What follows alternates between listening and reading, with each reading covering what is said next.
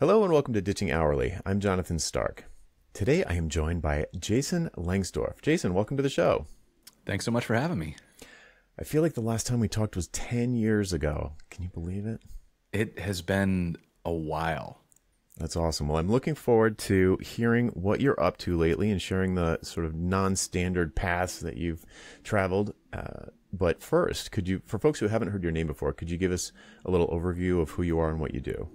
Sure. I am Jason Lengstorf. I am the host of an online show called Learn with Jason, where I pair program with folks from around the community and learn something new about code every week. And I also am a consultant content creator. So I work with companies to build higher quality media, mostly in the realm of video and mostly in tech. Okay, so just so I understand, what would be the purpose of that for them? Is it kind of like developer relations or content marketing, that kind of thing? Yeah, it's a little bit of both. I think we're seeing an interesting shift in the tech industry where, especially post-COVID, things like conferences just don't have the same return on investment that they had before.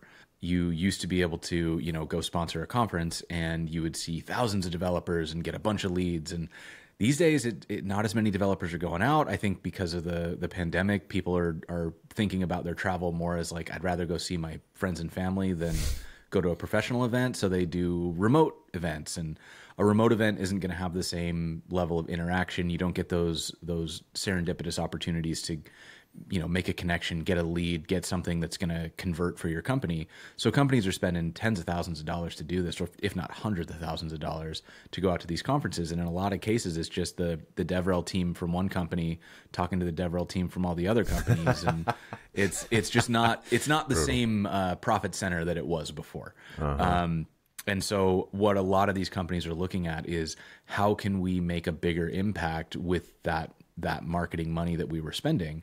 And in a lot of cases, what they're turning to is video, because something like a webinar or other types of, Zoom-based marketing efforts, they just don't land as much. Everybody's sick of being on Zoom calls. Nobody wants to be on yet another video call. So how do you make a video that people want to watch? And that means you're competing with YouTube, with Netflix, with Hulu. You got to go make something that's actually interesting so that people want to watch it. And that's where I'm helping companies out. Oh, very cool. Very interesting. Okay, so the reason I reached out was really, I got an email from you and I was like, I haven't heard from Jason in forever. And it was an announcement, I think it was in December of 2022. Where are we? 2023. Yeah. About this Learn with Jason that you're talking about. So yes. I'm curious, well, first, what is that?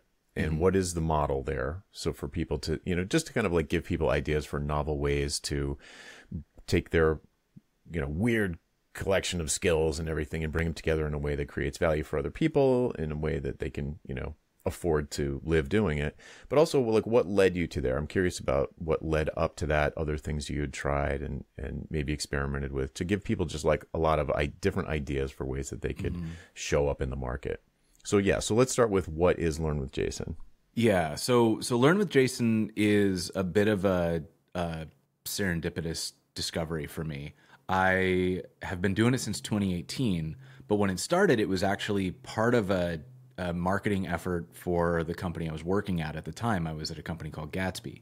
And so I knew that I wanted it to be my thing, and I knew that I didn't want it to be limited just to what Gatsby was doing. But I also knew that it was going to be a great way for me to, accomplish my objectives for Gatsby, because I was working as like their de facto developer relations team. They didn't have a formal one. I saw an opportunity, and we were small enough that it was a startup that was like, hey, you see something that needs doing, just go do it, right? So I started trying a bunch of things. The first format was I was live streaming on Twitch, and I just did anything that we were doing as a company. I would live stream it because I was trying to show transparency. It was an open source based company, so being kind of an open book was important. But most of what I was streaming was really uninteresting. We were doing meetings, we were doing open source governance, and none of that's really, people didn't want to watch that. But then somebody asked me a question, and they wanted to learn how to use Gatsby, and I said, would you be comfortable doing this on a live stream? And that felt way better, but it felt a little off to me. The power dynamic was wrong because I was, you know, I'm owning the show. I'm also the expert. And I've got this person who already had to like kind of be willing to put themselves out there and ask for help. And now I'm saying, will you not only like show up not knowing things, but will you do that in front of a live audience? Right. Right. So I inverted it. And now the way that it works is I go to an expert and I say, hey, will you come teach me the thing that you know? And I'm going to be the person who doesn't know anything. Oh, and cool. It has the benefit of the show has been that one, it's very repeatable because I don't have to do a ton of prep to do the show. In fact, the less prep I do, the more authentic the show is because I'm really asking beginner questions. I'm really learning it for the first time. When I see a feature, I'm actually showing my own genuine excitement or confusion or whatever at how this thing works. And I think that's really made it feel good to watch because you're seeing somebody who, you know, I've been doing this for 20 years. And so I think a lot of people would look at me and think, well, once you've been doing anything for 20 years, you're clearly an expert. You don't have anything left to learn. And, you know, that's for me, there are areas where I can do it in my sleep. And there are so many more areas where I have no idea what I'm doing. So I think to somebody who's earlier in their career, seeing an expert flail is something that actually helps make this journey a little less intimidating. Like, oh, well, if the experts are still figuring out, like, it's okay that I don't know everything yet. Okay. So when I found that format, it really started to resonate and it worked. And since then, I did that at Gatsby. When I left Gatsby, I had worked out to keep the intellectual property rights. And so I was able to then take it over to my next job, which was a company called Netlify. And they let me keep running the show. And there I was able to even work out where they covered the cost of live captioning. So I have a human captioner on every show now. Oh, wow. And that turned into a kind of a sponsorship model because other companies were like, oh, well, we want to be involved. So they wanted logo placement on the show, and it's got a little lower third. It says what the title of the episode is, and I show company logos. So I have 4 corporate sponsors now for the show who kick in, and that helps me cover the cost of the captioner. I've got an admin that helps me book and schedule and run the social media. I've got an editor that helps me clean up the episodes. So their sponsorship helps me run all that and helps the show run on autopilot. I basically have to do the outreach to get a guest and the actually showing up and doing the show, and otherwise it kind of runs itself, and that's pretty excellent for me. Yeah, because I don't, great. you know, not good at doing lots and lots of like admin work, especially when it was on the side. It would have my last job would have made it completely impossible if it wasn't largely automated, except for the content itself. Okay, I don't know if I said this when I was talking about it, but the announcement email is that you're going full time. Yes. On this. So is it actually full time, or is it just that it's the only thing you're doing? It is actually full time. So I've expanded Learn with Jason beyond just the show. So I should clarify there. What I'm doing is I'm still doing the show. So there's an episode a week that gets filmed, and that is still run with sponsorship, and that covers a significant portion. It replaces a significant portion of my old salary. And then on top of that, I'm also doing solo shows where I do some kind of Q&A, and I'm pulling those out and turning them into short YouTube videos. And those are sort of my advertising, if that makes sense. Like, I'm trying to reach out to the community, build a little bit more of a connection with folks so that they don't have to, their first introduction to me isn't a 90-minute video. Right. These are, 2 to 10 minute videos of something that we talked about, for anywhere from career advice to choosing a like individual contributor or management or, whatever it is people are interested in. They as long as I've got some relevant experience, they'll ask questions, and I kind of talk through that. And then I'm also doing these paid engagements with companies to help create better video content. And that can be something as straightforward as, hey, we need somebody to build something with our app and teach people how to do it. It's going to be a 10-minute tutorial, and that's something that I can charge for. Or it can be something way more ambitious. Like, I'm talking to a couple companies about building a full-on reality TV show because for the same cost as throwing a conference, you can actually do a 6-episode season of your own TV show, which if you want to do something novel, you want to stand out to a developer audience, look around at what people are doing. If you look at the most popular YouTubers, you look at what's selling on Netflix, what people are watching on, all these different networks, it's not another interview. It's very rarely an interview. And even if it is an interview, it's an interview that's closer to Anthony Bourdain, Parts Unknown, or what Jon Favreau is doing with Chef Show. You know, the interviews now have something going. Hot Ones, where they're eating hot wings while they talk. There's got to be something more to it. You can't just do a like two heads in a screen and think that people are going to pay attention the whole time. Yeah. I agree. Yeah, just last night I watched. Well, this was two heads on a screen talking, but it was Lex Friedman and Mr. Beast, and it was just fascinating. You know, he had Mr. Beast had a million little suggestions about this, that, and the other, but he was like, it just boils down to like step one, you have to make a great video. Like, you know, knowing what that even is difficult, perhaps, but but it boils down to that. Like, it's not about the thumbnail or the title. Those things have an effect, but you can't make a promise that's bigger than the video can deliver on. And yeah, to your point, it's like, he's like, you can absolutely make a video go viral. It's just a lot of work, right? It's like, you know, it's a lot of studying. It's a lot of like seeing what works, and it's not, and it has to be good. He goes, if you go back and look at my first 100 videos, they stink. They didn't go viral, and they shouldn't have. And I can tell you exactly why they didn't. So yeah, it feels like video, I mean, it's on the one hand, it's kind of stupid to say it's like video is like a super important medium, but it's I think the vast majority of people, including myself, probably underestimate how important it is and like what this sort of new art form of it. So, you know, perhaps you're the right person to talk to this about, but like, you know, the 90-minute, you mentioned the 90-minute sort of like tentpole pieces, like the big longer episodes, but you've also got these kind of clips, right, that you consider sort of like advertising. So what do you are they like stuff you'd put on TikTok and YouTube Shorts and Instagram Reels, and like is it going all over the place, or like where do people find these? How do people find My them? intention is to get them to, you know, TikTok and YouTube Shorts and everything. For the time being, I'm still new enough to this. You know, I've been doing it. I took December off, right? So I left my full-time job at Thanksgiving 2022. I took December off because I had a lot of pent-up stress that I needed to just kind of unwind from. And then in January, I started in earnest. So I'm, as of today, about 6 weeks into this journey. And so I'm actually still building a lot of the clips and figuring out what the editing style is and trying to get the cadence right so that they don't feel like, one of the things that I'm really worried about is when you go solo, there's this big risk of creating a following as opposed to a community.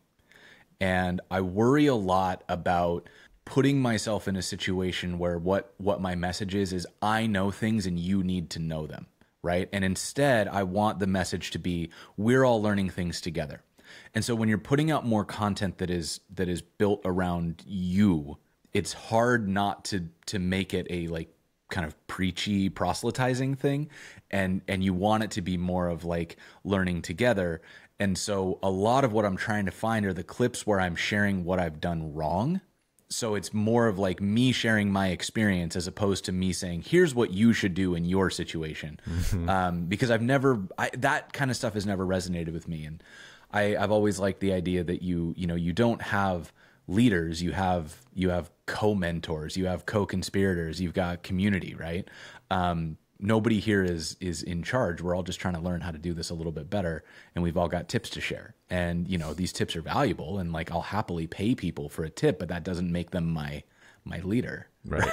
Yeah. Right. And so I think but it's a hard balance to strike, because you do have to have enough authority that somebody's willing to pay you for your knowledge, but not so much that you come across like you're trying to, like, you know, no shade on Tony Robbins, but like, I don't want to be Tony Robbins. I don't want to give big motivational speeches to packed auditoriums. I just want people to, you know, learn one thing from me and do a little bit better and have a little more success.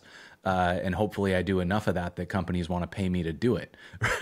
Right. That's really the whole goal here, is to just put food on the table and get to do stuff that's fun. I think when you start building a persona becomes a little bit of a cage, and I don't like being in a cage. You know, then you have to make stuff that fits that niche, or everybody starts being mad because I thought you were the motivation guy. Oh, I thought, you know what I mean? I'm always like, oh no, I don't. What if I accidentally become the, you know, this framework or that framework or this tool or this philosophy?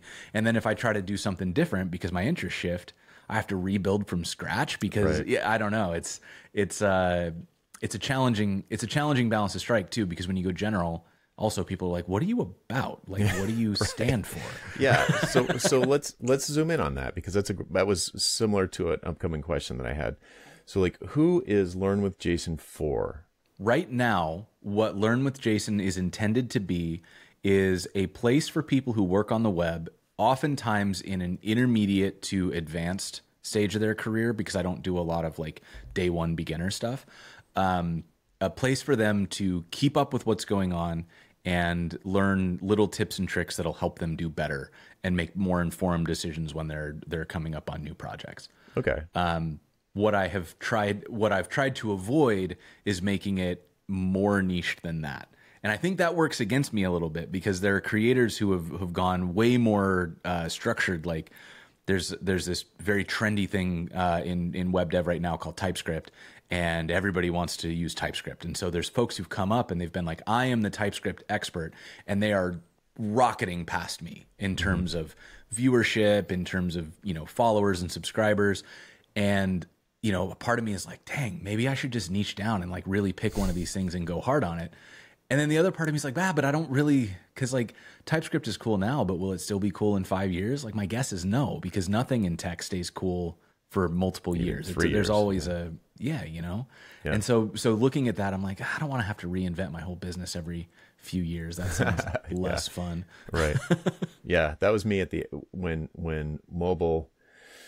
So I got in the mobile wave like day one, and day one of iPhone era mobile. There was stuff before that, Brian Fling and that group with like WAP, but day one I was like iPhone book, HTML, CSS, JavaScript. Then Ethan coined responsive web design and all of that stuff. And so when that S curve started to tail off, when SAP had a mobile division, and when WordPress was mobile friendly out of the box and all and good, like it started to get a lot less interesting. And I was looking around, and it was like, next step, what's the next step? Like, do I jump onto the next thing that's coming up the hype cycle, like blockchain or VR or AI, or do I, but I don't. I was like, wait a second, I didn't realize it super consciously, but like I just like had lucky good timing and rode a wave, probably the biggest tech wave there's ever been. And do I want to do that again? I literally was asking myself, like, I'm looking at the things, I'm like, I cared about mobile. I thought mobile was the coolest thing I ever saw. Like when I saw an iPhone, it was instantly during the keynote, like, that's what I'm doing from now on. It was 100% clear. It was I had no choice in the matter. But when that was basically over, I mean, it was mass market, and it was just, there were a million experts. And I was looking around, I was like, same as you that you're saying. I was like, I don't care about any of these. Like, they're interesting intellectually, but I don't care. So like, am I going to, bet the farm on a platform specialization and spend the next 5 or 10 years trying to be like the go-to person for blockchain? No. Yeah. So you're touching on something that I think for me has been the secret sauce, which is I live in the meta, and I hate that Facebook rebranded, because I love like meta commentary about things, and I think the meta work about work is the most interesting part. And for me, I could care less about blockchain or React versus Angular versus Vue or whatever the new debate that everybody is having. What I care about is the underlying interest in the space. I find so much joy in learning about how these things work, and like getting from that zero to light bulb moment with a new thing, even if that thing is doomed to be obsolete in 6 months. I don't care, because I'm not building my foundation on a technology.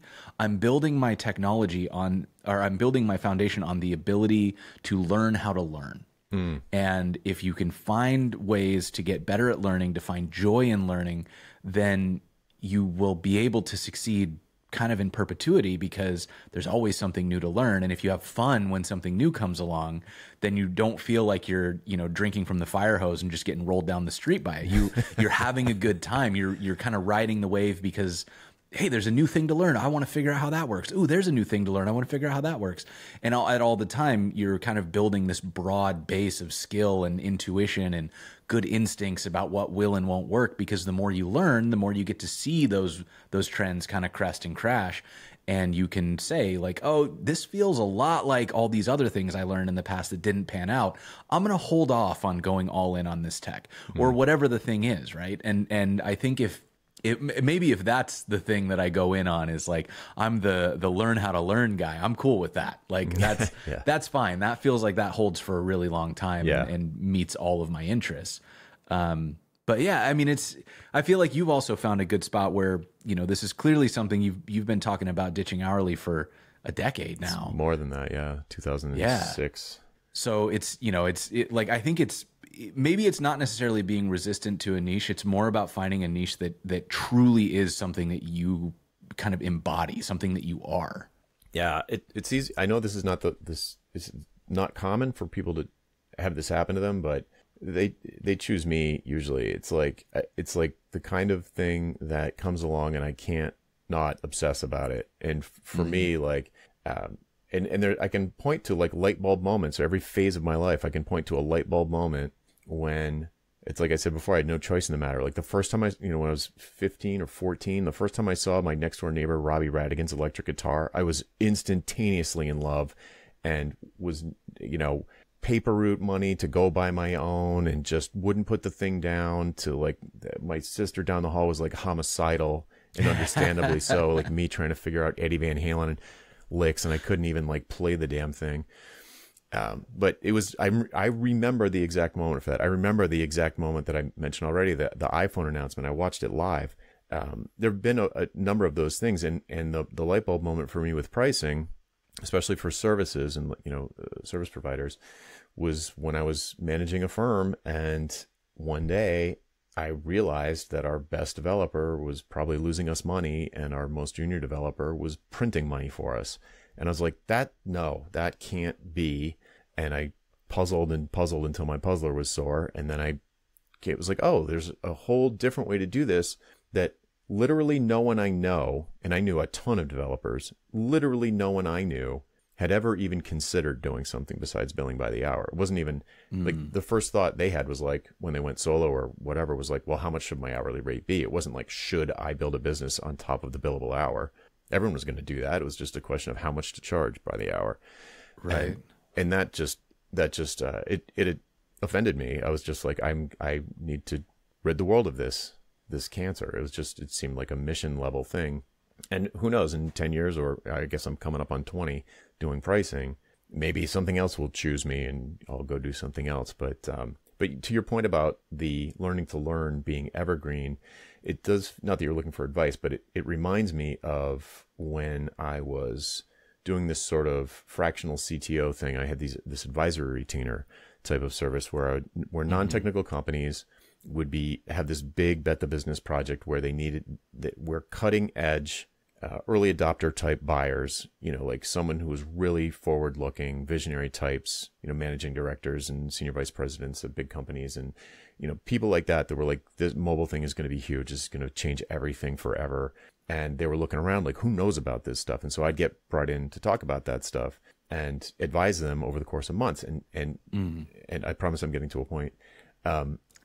The activities that I would generally undertake to keep myself conversant and knowledgeable of all of the new things are kind of like what Learn with Jason provides. As far, I looked at the homepage and it was just like, oh, if I wanted to learn about, I don't know, Gatsby and Auth0 and Free Firebase, or like a bunch of different things, just so I could have, from an advisory standpoint, not be an expert at coding with them, but understanding them enough so that I could do a pros and cons of this versus that for some business decision maker.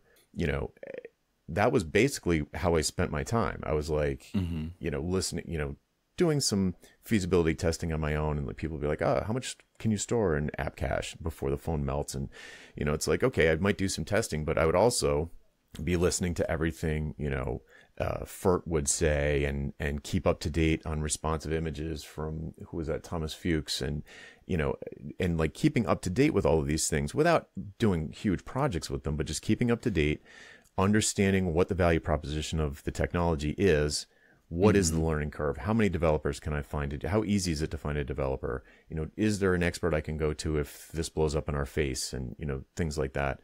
So that it almost like, I could almost see like someone in a CTO kind of position really being, or some higher level, senior developer, or someone is decision-making level in the tech part of the company that needs to keep up to date with all these different things, not because they're trying to choose their next shiny object, but because they have to advise people about, right, is this thing ready for prime time? Is it a toy? Is it actually useful? Is it amazing?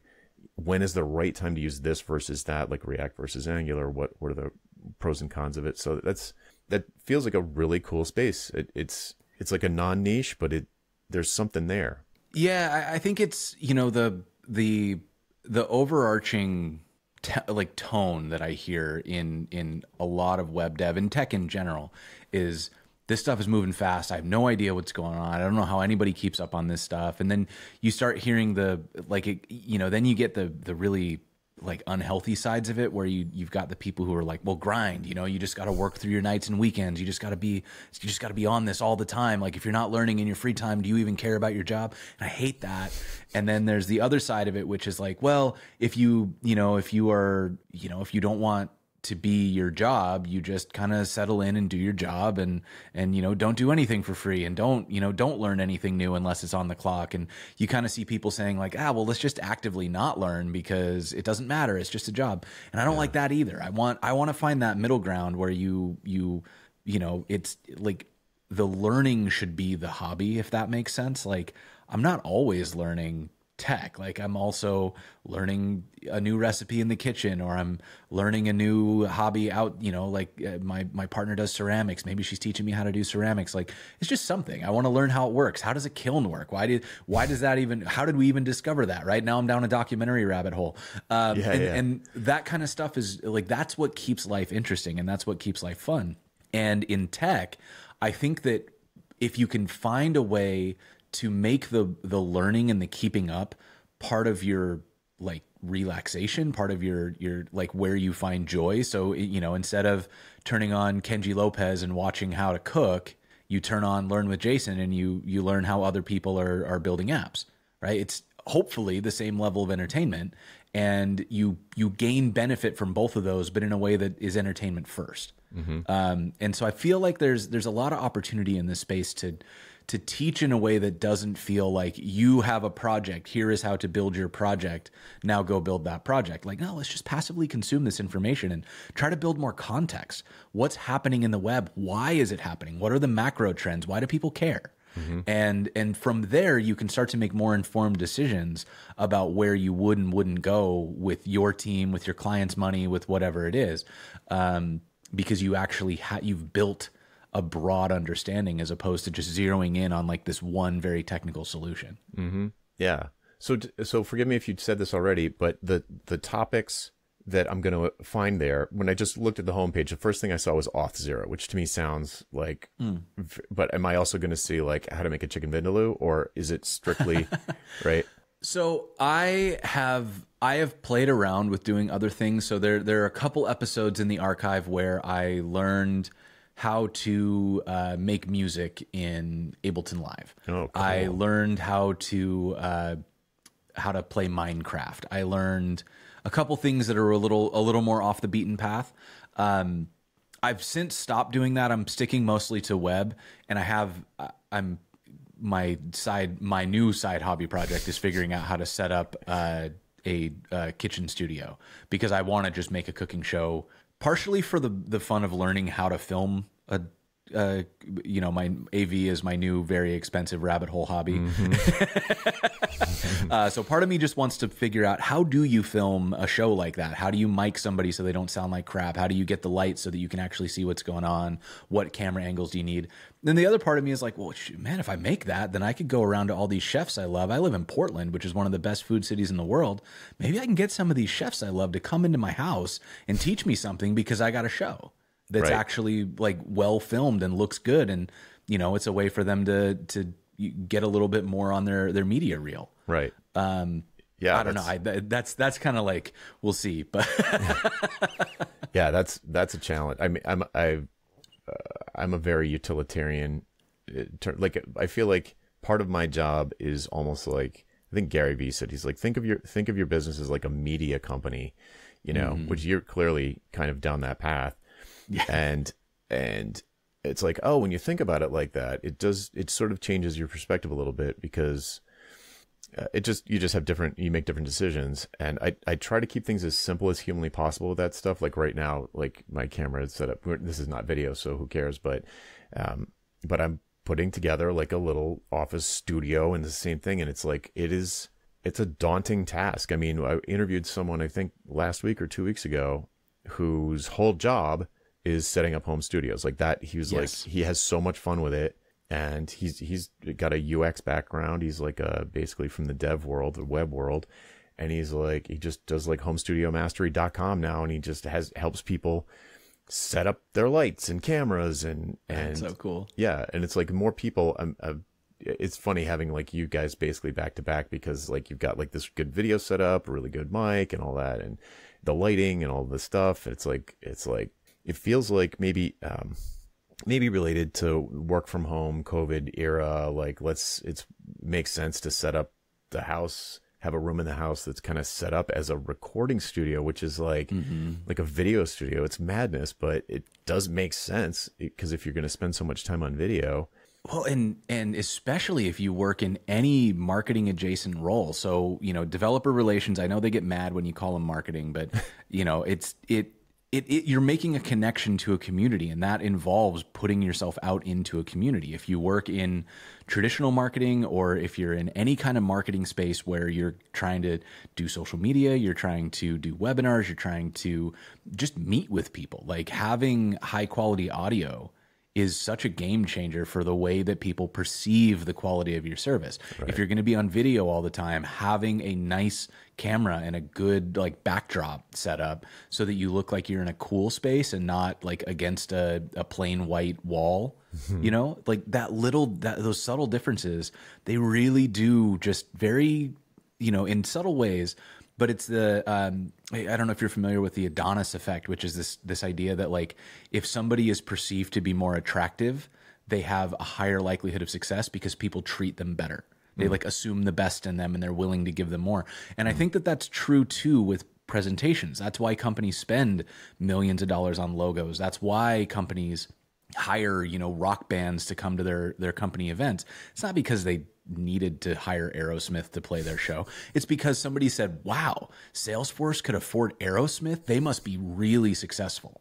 Yeah. Right. Like it's that kind of stuff. Right. And so I think it's that, I think during the pandemic, a lot of people realized, well, we don't get to go to conferences anymore. I'm not going to be on a stage anymore. The stage isn't going to do the work. I got to do the work. I need to present really well.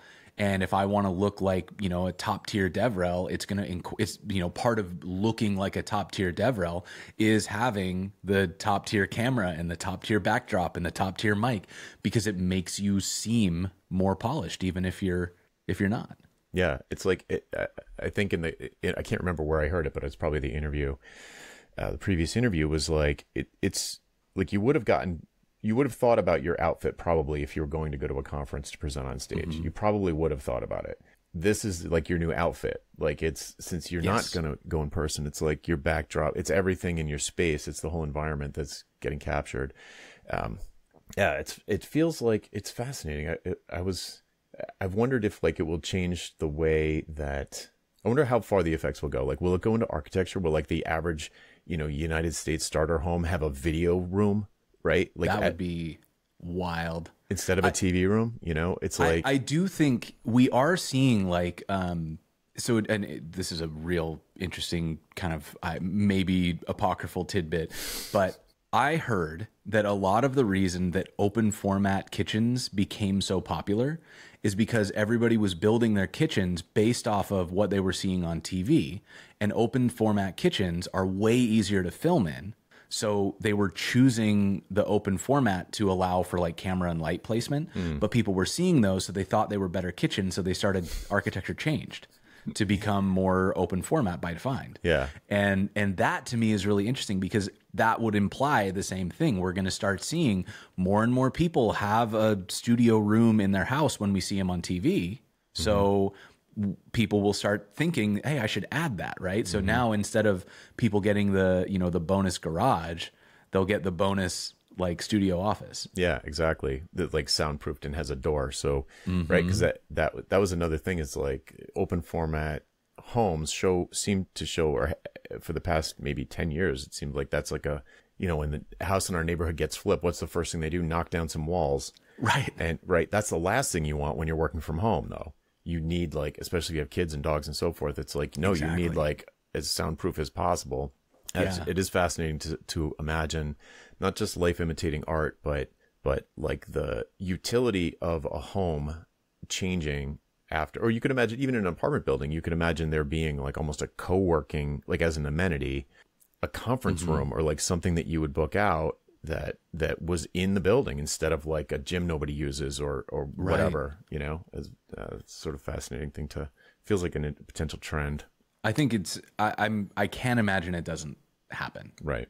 You know, we're seeing more and more co-working spaces come out. And, you know, I know that personally, if I ever find a way to make enough millions that I can build commercial properties, like I have a whole plan around building something like that, a little, you know, basically a community center that would be co-working and living and retail and all the things you would need to do all of the things that a modern worker that's basically online would want to do in a space that you theoretically would never have to leave. You know, kind of like the New York City style, like you can live your whole life in 8 square blocks and never have to leave. Yeah. Can you do that in a city that's not New York? I think you can. Yeah, potentially. I mean, that was where WeWork was going, wasn't it? Like We Live and all of that. So, oh, that's right, they were doing that. Yeah, that's the vision. It was funny because earlier when you were talking about community not followers or community not audience, I was like, oh, I'm like co-working space 2024, here it comes. And then sure enough, it's already on your mind. Cool. Well, what? It's still early days here. You know, you said it's only been 6 weeks of you like doing this in earnest, but how does it feel? Like, does it feel like there's traction for this? There's legs, like you're not to get into money too much, but I you know, from a business standpoint, for someone, what does the transition path look like for someone who's just like sick of typing semicolons and is comfortable on a mic, on a camera, and enjoys that stuff, feels like it's not a problem for them? Like what have you seen people do beyond just yourself? What have you seen people do that creates value for people who are willing, you know, for clients who are willing to pay for that kind of an assist? I mean, we've seen the path of like YouTube or Instagram influencer becoming a career, and there are a lot of folks who do that in, you know, makeup, fashion, food, all over the place, right? And it's starting to happen in tech. And there are a handful of folks that I know who make their full-time living off of content creation. So there's Anya Kubo, there's James Quick, there's a few others that are like who could, but you know, they also run other companies and stuff. And what I found is with Learn with Jason, I've been building it slowly since 2018. So, you know, we're almost 5 years into this journey, and I probably waited 2 years too long to go solo on it because I've already beat my 2022 salary at the end of January.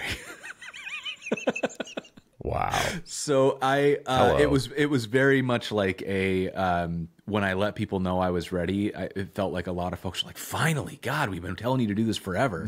And so that worked out really well in my favor. Whether or not that's going to be like an initial spike that hardcore bottoms out, I don't know yet. Early signs show that I do think this is sustainable at a level that lets me keep the lifestyle I had in my full-time job.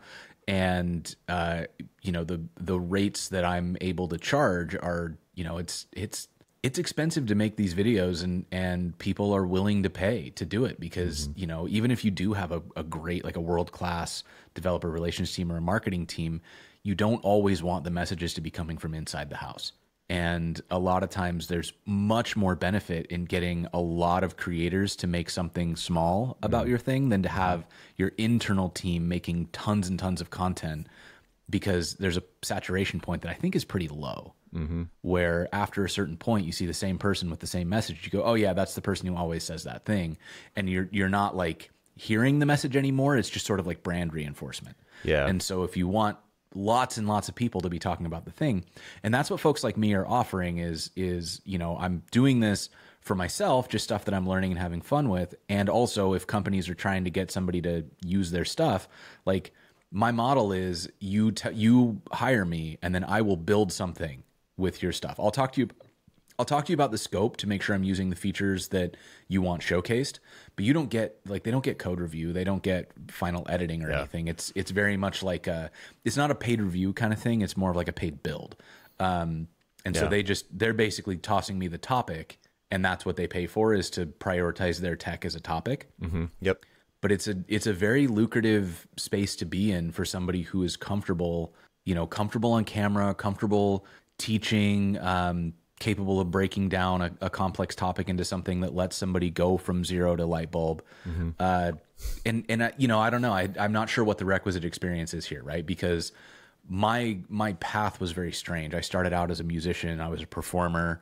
You know, I've always had an interest in like education and kind of team stuff. So I looked into a lot of like how to communicate ideas, how to get people to understand things. So I've read a lot of books around that space. So I do, you know, it's clearly something that I've studied and that I've put a lot of work into getting good at, but I don't know that it's exclusive to having that knowledge. Like, I think it's something that if you enjoy doing it and you are willing to, you know, put in the work to get it done, it's more like the price point is more attached to your viewership than it is to your like specific level of skill. Because if you look around at the people who make money for making videos, it is not all top quality stuff. A lot of it is just somebody's been doing it for so long that they have a huge follower count, and the videos they put out are kind of trash, but millions of people see them, and so they get the paid, you know, the paid engagements because they want the viewership. So yeah, a couple of points that you brought up there that triggered a thought for me. So the first one was that, you know, the message coming from inside the building. I've been on a couple of webinars for a product that I will not name, but you know, they do tons of these training videos and webinars and stuff. Like, you can ask questions, they're actually live, and they get me every time. Like I'm like, there's this particular thing I want to do with the software. I'm not naming it because like every single time they fake me out.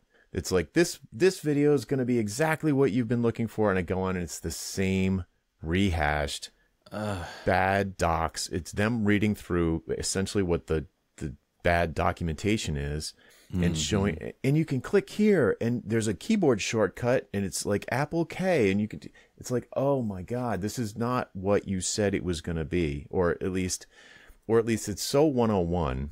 Right. It's too basic. It's just like brand new intro to the product, and like, click over here and that's where all your files will live. And it's like, okay, this was pitched as for a specific person who's a specific type who is trying to accomplish this specific task with this tool that can do a million things. And they showed me a million things. And I'm like, it's so annoying. I wish there was someone out there. It probably is. I haven't really looked, but I wish there was someone outside of the product who actually understood the needs of it, knew less about the features and more about the needs. You know what I mean? And just like, yeah, I don't care if this is the best way to get it done. I just want to know a way to get it done. Yes. Someone show me that, please. I think a space that I've been looking at a lot for inspiration, sort of serendipitously because it's one of my rabbit hole hobbies, but in the space around video editing and creation, there are so many niche creators there who, like, there's this creator named Casey Ferris who's effectively made his entire YouTube career on teaching people how to use DaVinci Resolve. He does not work for Blackmagic. So DaVinci Resolve is a editing suite, kind of like Adobe Premiere or ScreenFlow or whatever it is you use. And Blackmagic is the parent company that makes camera gear and that editing suite. And I think they might pay him a little bit now, but he just was like teaching people, here's my editing flow. Here's how you do this one really annoying thing. Hey, have you ever wanted to do animated text? Here's how I do it. And he's one of dozens of people who are making what I assume is pretty close to a full-time living doing these types of videos, because they're just very clearly showing their workflow and like they overcame this problem and they, you know, here's what I was trying to do and I couldn't figure it out. So I figured it out. Here's a video that shows you how to do it. And it saved these companies. I don't think they have an official DaVinci Resolve like tutorial center. Right. They just, oh, well, look at YouTube. It's way better than what we would do. Right. Yeah. It's so much better for when a creator is describing how they use the tool than like the person who made the tool describing all the features of the tool. It just and if you watch the strategy now for a lot of these companies, so talking further about DaVinci Resolve, they released this specialized piece of hardware that's it's like a keyboard for editing, and it's got a bunch of shortcut keys on it that are specifically mapped to their software. Mm-hmm. And I'm sure they made promo videos in-house, but what they did that was really smart was they sent one of these to all their top YouTube creators. And they said, hey, we would love it if you would try out this flow or that flow. And they'd kind of suggest like the things that they wanted them to give a shot. And then all these people tried it and put out videos on how to do certain workflows using this new tool. And that led to me buying one because I saw somebody say like, dang, this made me way faster than I thought it would. And I was like, well, that's good because I need to shave some time off of how I'm editing these videos. It's taken me forever. Right. And it was, just little things like that. You see somebody do it and it's not like the DaVinci Resolve team saying like, in our new speed editor, you can do X, Y, Z. It's somebody saying like, okay, here's how I used to edit. It was like this. It took me a long time. Here's what I do now. Do you see how much faster that is? I was like, oh, okay. I've seen myself do that and I've seen that be slow. I want to be fast. Mm-hmm. And then I go out and adopt the new tool or change the way that I work. Mm-hmm. And I'm sure that, Blackmagic, they could maybe budget, I don't know, $1 million to get a bunch of like internal media folks to go make all these things, or they could send less than half of that out to this suite of creators. Yeah.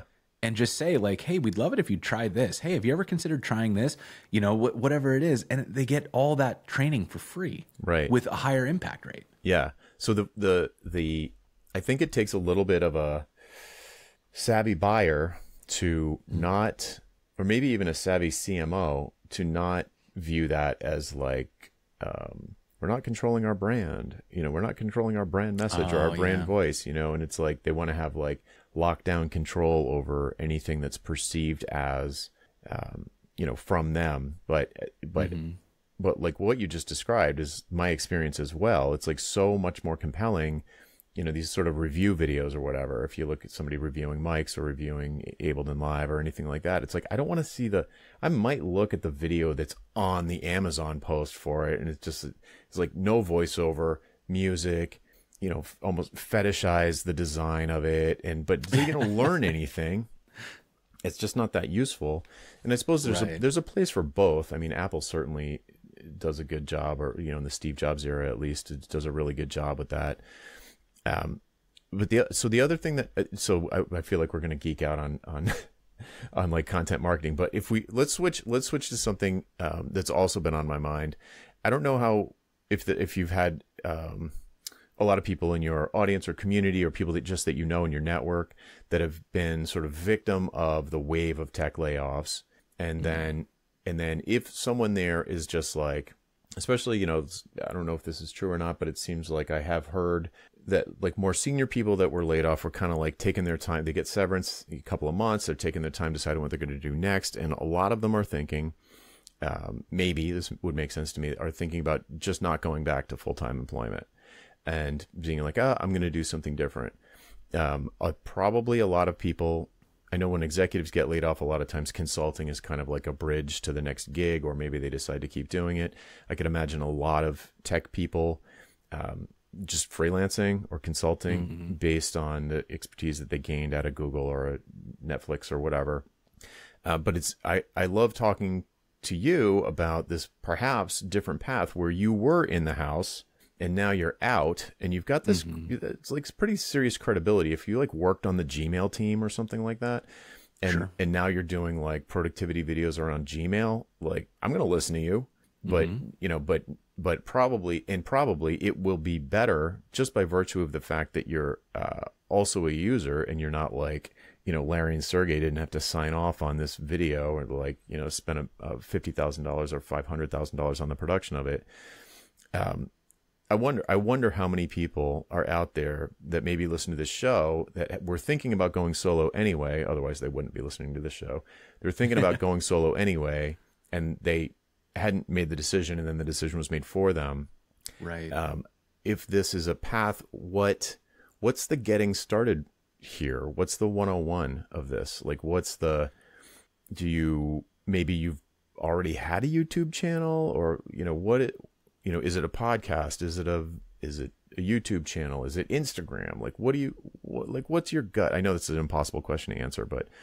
So I think it's an impossible question to answer with like specific tactics, but I think it's a very easy question to answer in the abstract. Okay.